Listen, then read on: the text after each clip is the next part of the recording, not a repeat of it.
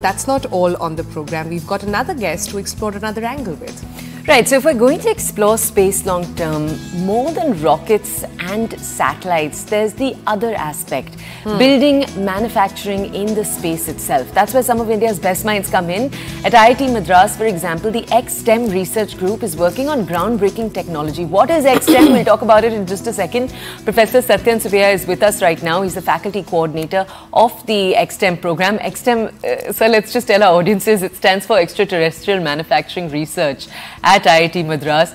Thank you for joining us this morning, Professor. In the next few minutes, we're hoping will be a little like sitting in one of your classrooms. We'll have you explain a lot of the definitions for us. You know, we are lay people. We don't have a deep understanding of this. So we're going to ask you to start off by just telling us, what is manufacturing in space for space? How is that different from manufacturing in space for Earth? What does it mean? Can you just break that down for us?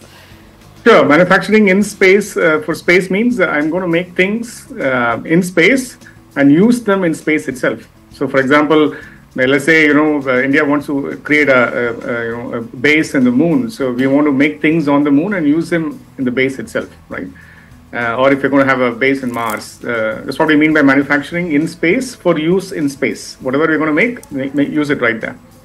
Manufacturing in space for Earth is a little different. It's a lot more commercial angle to it. That is, imagine factories, floating around in orbit, not satellites now, but factories. Let's call them space factories, where we send raw material to that factory. It's going to make products, and then I'm going to bring it back to the Earth and use it here. That's what we mean by manufacturing in space for Earth. So there are certain things that that we can make better when there is no gravity, for instance. That's why we want to do something like that. I see. One of the papers that you write, and they're very fascinating, a lot of it beyond our understanding, but one word that keeps coming back, and that is microgravity. Could you sort of dumb it down for us on what exactly does that mean and how that is the basis of a lot of innovation that you do? Sure. On the Earth here, we always feel the pull of gravity. So if you drop your cell phone, it falls down because the Earth is sort of attracting the cell phone. What is also important is that every atom and molecule in that cell phone also feels that force. So, and that is actually we take it for granted. It's always there, and all our whatever manufacturing activities that we do, whether it's an industry that makes your Coca-Cola or whatever, the gravity force is always there, and our process is always tuned to that. Now, when you go into a free fall state, like when you are in let's say you are in a lift and the lift just snaps and you're just falling down, for example, or if you're on a satellite, the satellite is also on a continuous free fall, for instance, the gravity effect is not there. And when the gravity effect is not there, certain phenomena, changes. So things like, for example, convection, hot air rises and then cold air comes down. We say, for example, that's because of gravity effect that is not there. So when you have liquids and you have, gases, they behave very differently under the lack of gravity. And that's what changes things when you manufacture things in space. Any examples you can share of that, like some of the products that you're developing because of microgravity, just to sort of get a sense of it? Yeah. So, for example, there are three products that people think are commercially interesting to make in space and bring it back for Earth. One is optical fibers. The other one is semiconductor crystals. And the third one is organoids, bioprinting, for example. Let's take bioprinting, So for example, if you're a pharmaceutical company, you're developing a new medicine that's needed for a certain disease, you would want to test that on a certain tissue, for example, right? Now, obviously, you cannot do that on a live person. It has to be some sort of a simulated tissue, and one of the simulated tissues is called organoids.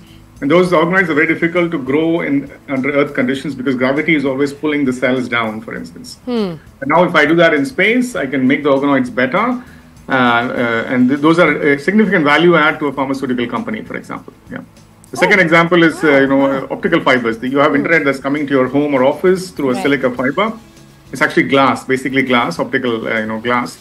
But if you have a different material than silica, which we call a Zeblan, that material has a higher bandwidth. It can carry more signals across a wider spectrum, for example. But that's very difficult to make on the Earth here.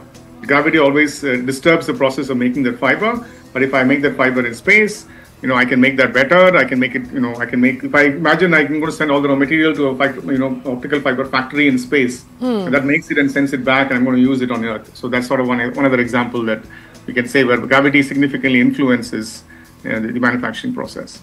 So fascinating. Professor, what is Martian concrete? Was reading about that, was fascinated by its name. Just tell us what it is and how you are developing it, please.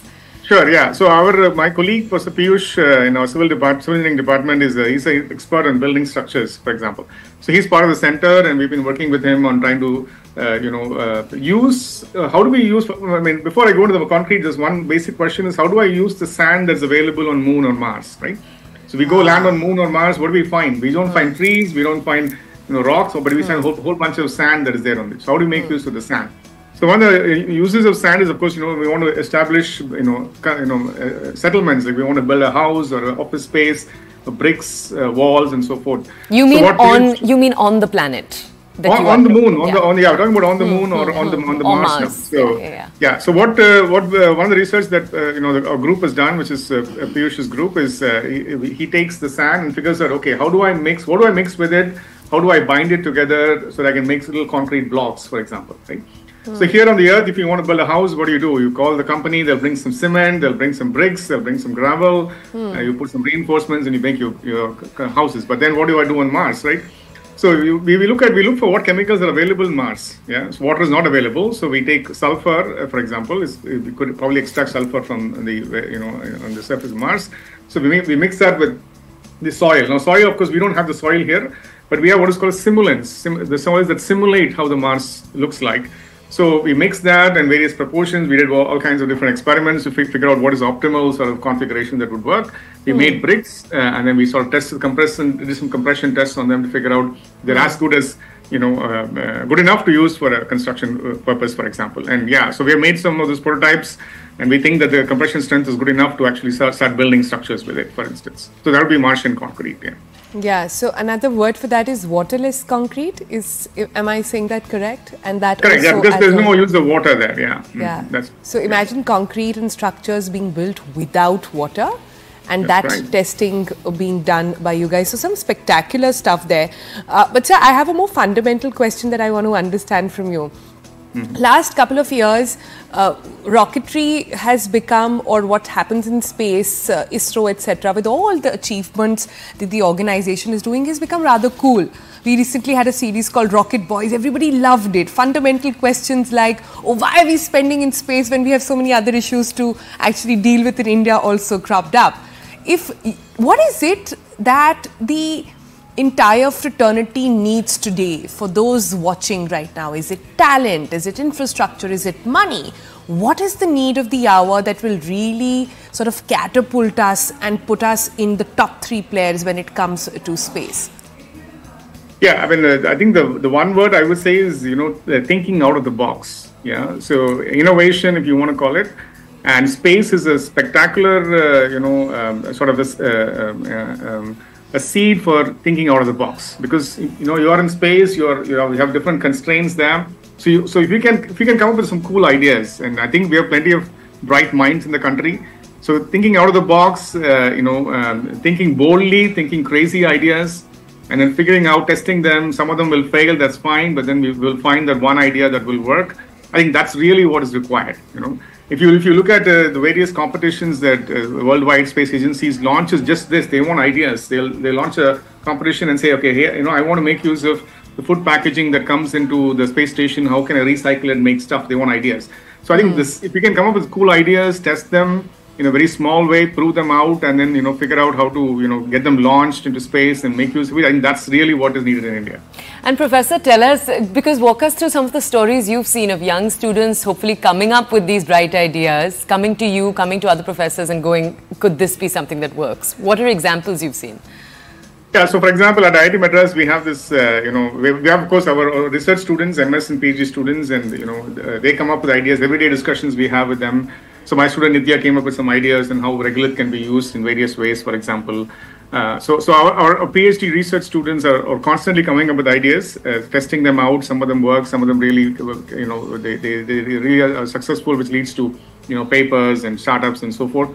And we also have undergraduate students and master students who work in a Center for Innovation. So they form student clubs, they participate in competitions, and I happen to mentor 2 of them, and they keep coming up with new ideas. They test them, This is not in the classroom, they're outside the classroom, they are sort of playing around with the hardwares, the softwares and so forth. So that's sort of the cool thing that's happening in our campus, and it's really exciting to see.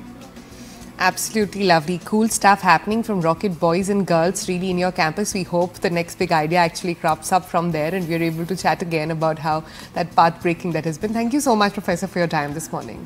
Thank you.